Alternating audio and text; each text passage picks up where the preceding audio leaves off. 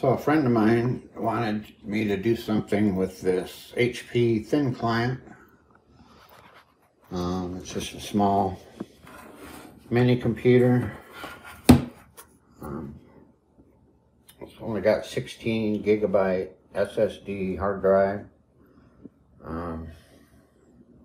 It's got a 9-pin VGA, which is very old, but it has 2 display ports up here, so I'm going to use a DisplayPort adapter that goes to the regular 15-pin VGA, and hook it up to a monitor and install Linux on it and see what happens.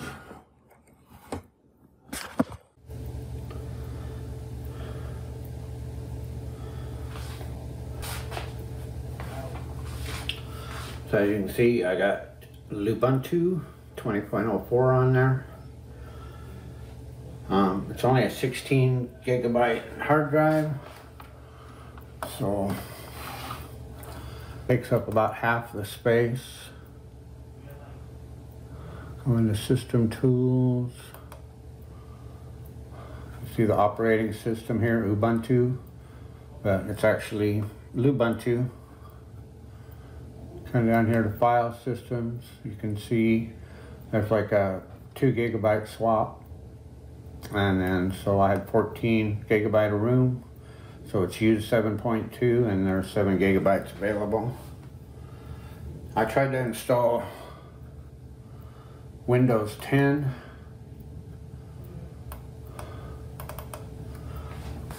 But the 16 gigabyte hard drive just wouldn't do anything. Watch about 5 videos and it'd use up all the available space just from temporary files, so it didn't work.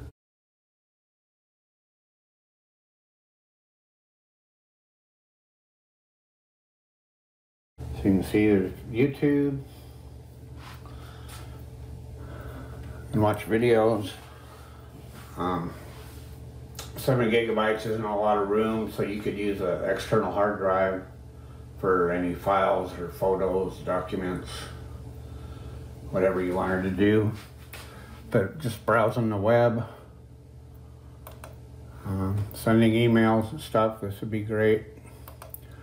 It comes with LibreOffice, so you have like Excel, Word, and a bunch of Office products. Got a paint program. So it's actually pretty good setup, and it should work pretty good for what little bit of space it has on it. So you can pick up a thin client on eBay pretty cheap, and Lubuntu is free.